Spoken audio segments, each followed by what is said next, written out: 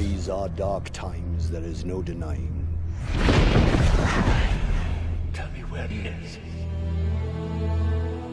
Our world has faced no greater threat than it does today.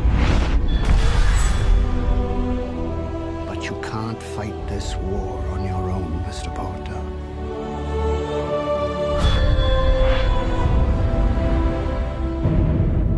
He's too strong.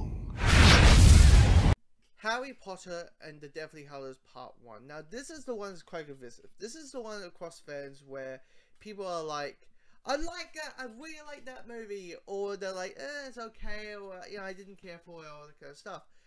Mainly because, for understandable reasons, it's very different.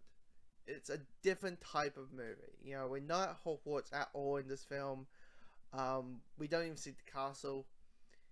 And it's a movie that has like characters in different situations, different challenges, that they're not detected anymore. You know, it used to be, well, yeah, Hogwarts, you know, it might get scary sometimes, but don't worry, everything's gonna be alright. This one they're not, you know, and this is why I quite enjoyed this film. I'm in the group, but I like this film because of that.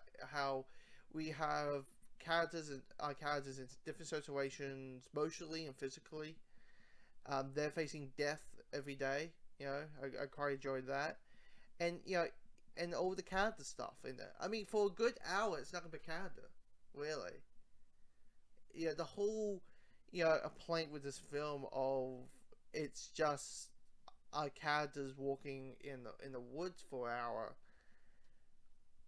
I kind of like it because you got character stuff like that scene between Harry and Ron. How Ron is, you know, fussed away that they can't find a Horcrux and how to destroy it and stuff of those lines, and it kind of boils the tension and you understand the ticking clock aspect of what these characters are going through, and you know, you have the wonderful scene of the Deathly Hallows, of Hermione telling the audience and Harry and Ron about the Deathly Hallows.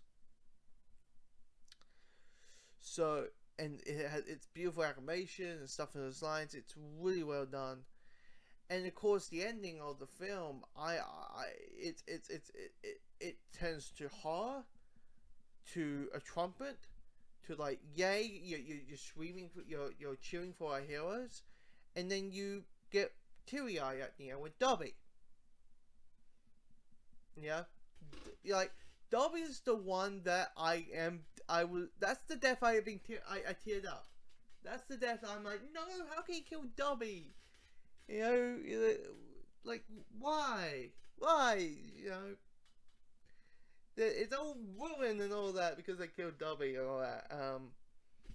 But yeah, the whole aspect of like, you know, our characters are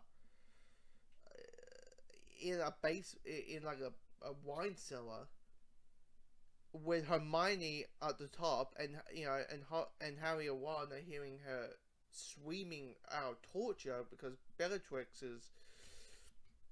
is like, you know, biting with her teeth and torturing her. You're like, that's the whole aspect there. The treatment is Dobby showing up, and then the sadness is Dobby dying. And of course, at the beginning you got not the beginning, but you know, you got the chase scene. So you got a sense of attention. So the third act is well done, well placed, and this movie, I think it is. I like it because it's different. You know, but probably the main reason, I like the character stuff. I like the third act, you know, awfully, and the first act is really solid. This is basically, the people who don't like this film, I do not know what the hell you're talking about. Who are you, Mr. Potter?